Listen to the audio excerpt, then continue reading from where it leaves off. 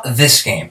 The combat system of this game is something that you will never see in the Arkham games, as they got that combat system inspired by the Spider-Man games. You see, the combat system is intense and full of weight. You can actually feel the weight and movement of the animations that play into the gameplay. It's phenomenal, giving you the atmosphere and tone of the early 2000s Batman movies.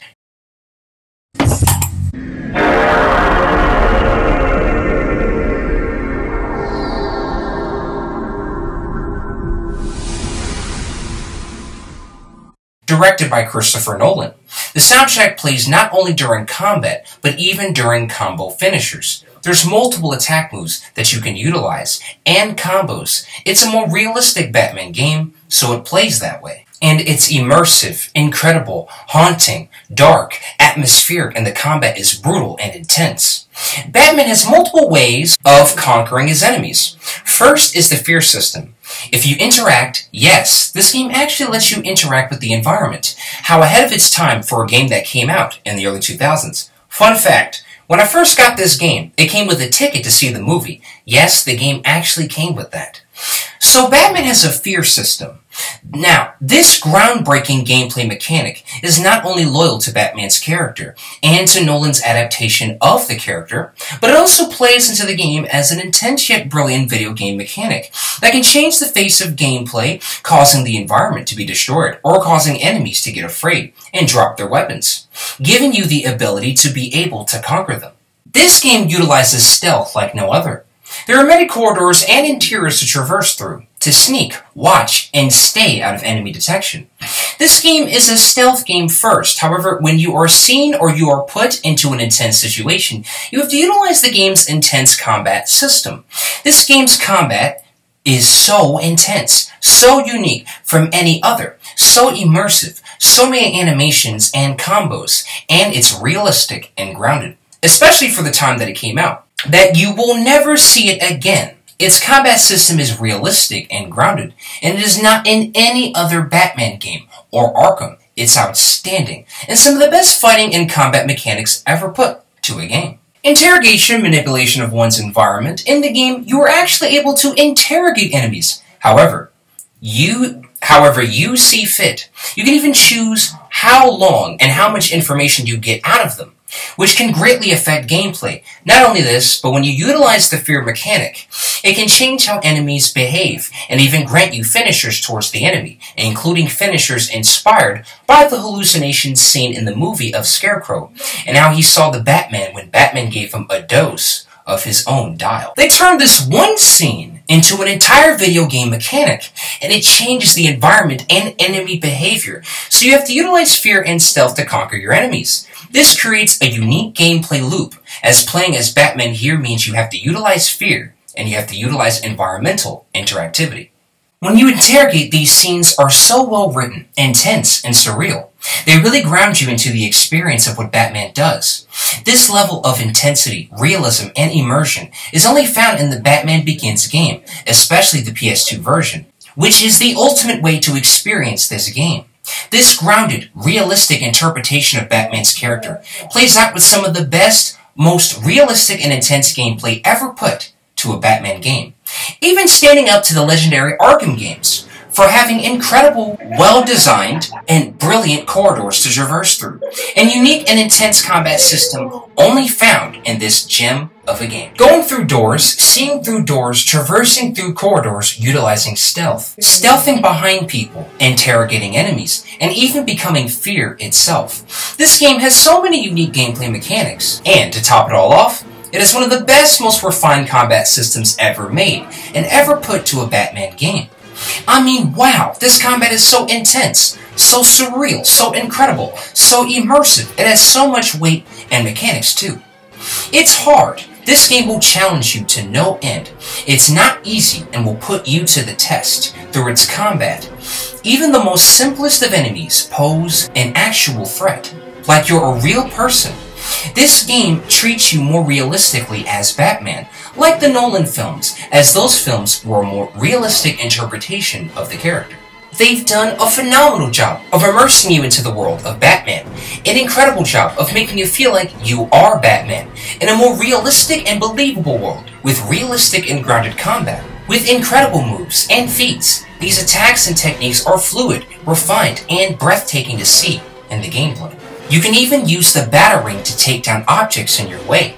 You might have to remember passcodes or interrogate someone, or stealth near someone without being detected. Or use the batarang for environmental interactivity, or hacking, or causing fear into your environment to get people to drop their weapons. All these amount of choices in a PS2 game. This game came out in the early 2000s, and yet it is an ambitious piece of video game technology. When it comes to the stealth system in the game, you can traverse through different areas, find hidden items and information that can lead you to other enemies. You can take down people with a gun and only have to deal with people without weapons. Stealth is your greatest tool in this game, as it emphasizes stealth quite a lot. It can really shape your circumstance and situation in the game. It even has a hacking tool and multiple tools throughout the game that help you invade enemies' areas or locations. This game was so immersive, it actually let you hack into systems. Stealth around enemies, investigate people and situations. Video game ambition is the definition of Batman Begins, and it's all over this experience. The tools you are allowed to have can be smoke bombs, batarangs, hacking tools, and things that let you interact with the game's environment. This game does a fantastic job of letting you interact with the environment. You can pick locks, you can sneak peek into doors, and locations throughout the game. Environmental interactivity is the key to most of the interactions that take place. In order to get the upper hand or sneak into a new area, you have to interact with the environment with tools the game gives you. Every tool matters and can actually have an effect on the gameplay. This game has more stuff than many next-gen games I've seen. A stealth system, a unique combat system, a fleshed-out fear system that changes enemy behavior based on your actions. It even has semi-destructible environments. Talk about adding to the game's immersion. Man, this game is atmospheric, intense, and surreal. It is the atmosphere found in the Christopher Nolan Batman movies, and it conquers this atmosphere to a T. The mission design is phenomenal, giving you choice and freedom as to how you'll take out the enemy. Will you hack? Will you use the batarang and invoke fear by damaging their environment, forcing them to drop their weapons? Will you stealth behind the man with the gun, or will you go in combat first? It lets you choose how you go about these situations and rewards playing using the game's tools and environment. It's a challenging, rewarding experience with one of the best and most refined combat systems out there. The combat is intense and visceral, making you feel the intense weight and realistic feel of being Batman in the real world. The combat has multiple moves, and the mechanics are intense, satisfying, and rewarding. The intensity, the weight of the punches and kicks, the amount of moves, the attacks, the impact on enemies and people. This combat is so unique and realistic in comparison to the Arkham games. This combat system stands out from the crowd, and you will never see another combat system like it. It's that unique. They outdid themselves with this combat system, and I am a sucker for combat systems. This game's combat is intense, brutal, realistic, and grounded. It's so atmospheric and has great gameplay mechanics, making it addictive and free. Man, does this game have the atmosphere of the movies. It's dark, gritty, realistic, and has just the right amount of artistic direction to look distinct. The graphics are way ahead of its time, looking like a PS3 game on PS2. The graphics are absolutely beautiful. Borderline groundbreaking, with some of the best artistic direction ever put to a game, especially for the time that it came out. This impeccable artistic direction. The platforming is also good, allowing you to climb objects, glide in thin air, and traverse through multiple interiors and exteriors, scaring enemies, even activating the fear system. When you traverse through the game, there's many areas you have to climb and run through. You feel like a more realistic Batman, rather than the more exaggerated adaptations. It perfectly captures the atmosphere of the film, making it really stand out. You can use his grappling hook as well, helping you climb and traverse tons of areas you would normally have a rough time in. It feels like a more realistic Gotham, and it's quite immersive. The fear system is special, changing enemy behavior and circumstances depending on how you choose to interact with the environment. If you hack an area or use the batarang to damage the environment, by having objects fall or crash or get destroyed, enemies will be afraid of you and even drop their weapon, giving you the upper hand. Having each tool play out is incredible gameplay design, heightening the experience to new levels. The fear system even works similar to how Scarecrow's fear toxin works, allowing people to see Batman as the Bat. They fear greatly, causing some impeccable CGI animated finishers. And these finishers are incredible. They have so much of an impact during combat that they cue the music during the finisher, thus adding to the impact. They even change the music when you're fighting. It's really cool and adds to the video game immersion and shows fantastic editing and great video game design. Capture the atmosphere of the movies, but still giving you freedom as the gameplay is quite interactable. The sound design, editing, and timing is impeccable.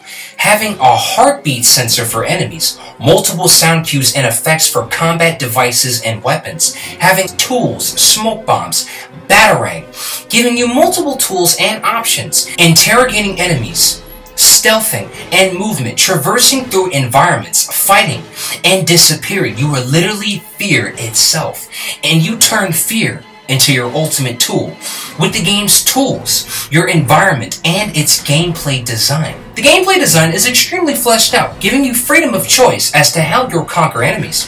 Having such smooth and refined stealth, especially for a game that came out in the early 2000s, the combat, I have to tell you guys, this combat is absolutely incredible, giving you a more realistic feel and effect for attack moves and combat, making you feel like you're a real person as Batman. Every enemy poses a threat. You aren't invincible. You will find yourself searching for health quite often, as you do not regen health. You have to actually find it, play carefully, and conserve your life. It plays so realistically, even having moments where Batman breathes over his own exhaustion. They expand upon something along those lines in another phenomenal game, King Kong the Game. Having the breathing notify the player of Jack's health. However, in this game, it shows Batman's exhaustion. The fact they even put this in the game is amazing. The little details are what count. Everything in this game works so well into the gameplay design, the environmental interactions, and conquering enemies. You feel like a real detective in this game, investigating notes and finding out information from the people you interrogate, knocking down environments to scare enemies into dropping weapons, and backing them into a corner. Having a fleshed out combat system that is realistic and requires timing and skill to execute. Having tons of unique animations and mechanics for the combat, stealth, and movement, making you feel like a real person as Batman, as the controls and movement are realistic and have a lot of weight and movement. This game is linear, yet it allows all this gameplay freedom. How ambitious for the time that it came out. You gotta understand, when this game came out, it came out in the early 2000s, during a time when games had just started getting used to polygons and 3D, ever since the PS1 and early 2000s PC era.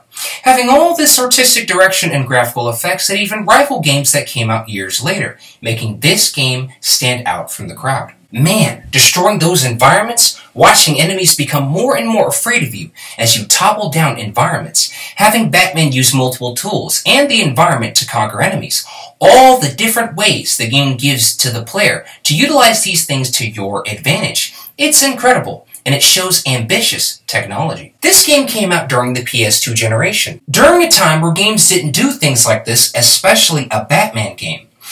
This game isn't only great, but even does things you won't really see in games today. The platforming is very well designed, having many moments where you're dead close to the enemies and climbing multiple objects, sneaking and climbing around enemies, with amazing design, allowing you to traverse around them without being seen, with some great design and movement. The stealth is so refined, making you feel more realistic and allowing platforming freedom and movement around the enemy, even allowing you to grapple hook through many areas and climb through its platforming. You can lay waste to environments, causing new pathways to open, and yes, evoking fear in the enemy. Perfectly matching the atmosphere and tone of the film, and allowing gameplay freedom to the player. There are many open-world games today that don't allow for this level of gameplay freedom. That speaks volume for a game like this. So ambitious for its time, and having one of the most unique combat systems ever put to a game you will never see again. No other game has this combat system. This game combines stealth, combat, interrogation, investigation, tools, weapons, gameplay in a way you'll rarely see in a game. The level design is open to gameplay freedom. Gameplay freedom is the key when playing this game. It allows you to traverse stealth at will, interact with the environment. It has a fear system. It had a fleshed out, intense, and unique combat system no other game has or has ever had, allowing you to influence enemy behavior and the environment around you. And this game was on the PS2. You had a game like this on the PS2. Whoa! Perfectly capturing the atmosphere and tone of the movie, taking what made the movie great and turning it into video game mechanics that play into the game's design, adding to the gameplay freedom and immersion. And this level design is phenomenal. Check out the level design. These levels are so fleshed out and allow so much gameplay freedom to test out the extent of the game's mechanics. Having good design allows for gameplay freedom, and this game's got it down. These levels have multiple areas to platform on, interiors, exteriors, doorways, sewage pipe entries, and different areas in the environment you can travel through to find the enemy. It's amazing that it has this level of fleshed out level design on a PS2. As if it's a next-gen game. It competes with next-gen games, as a lot of next-gen games didn't allow for this level of freedom in its level design, making this level design phenomenal.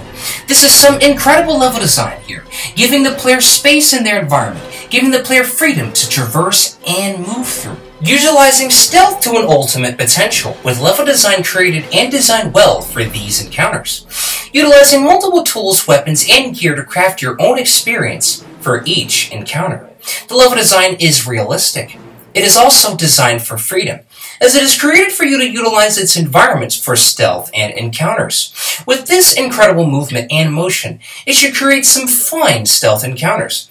With a multitude of interiors, you can traverse through traversing and climbing around enemies, hearing their conversations, and sneaking into multiple areas. In its fleshed out level design, the level design is so open-ended and free, it allows you to tackle situations in different ways, playing into the gameplay dynamic. Fear is a powerful tool in the game. Many areas have their own fear level. Depending on how you treat enemies and the environment can determine the area's level of fear. So sometimes you will come across a fear area so high, you'll meet people who are already afraid of you.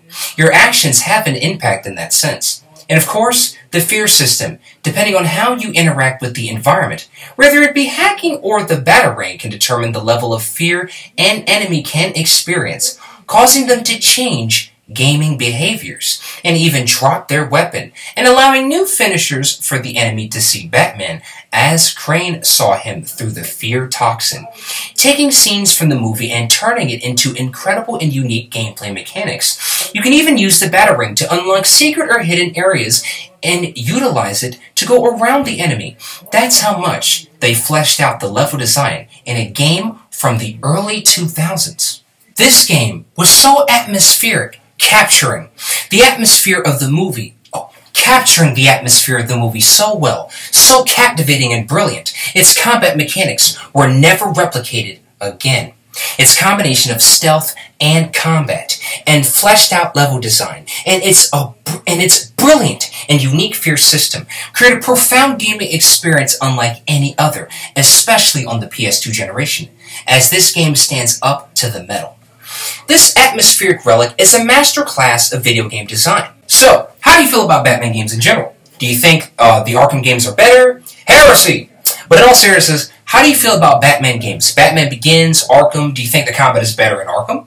I think the combat is more unique and fleshed out and challenging in Batman Begins. How do you feel about this atmospheric relic? Let me know in the comments below. And I have a Patreon if you'd like to support me, to get new gears and tools for YouTube, like a better mic, Elgato PS3 adapter, making the channel better, and you'd help tremendously. This was Tarragon, and thank you for watching.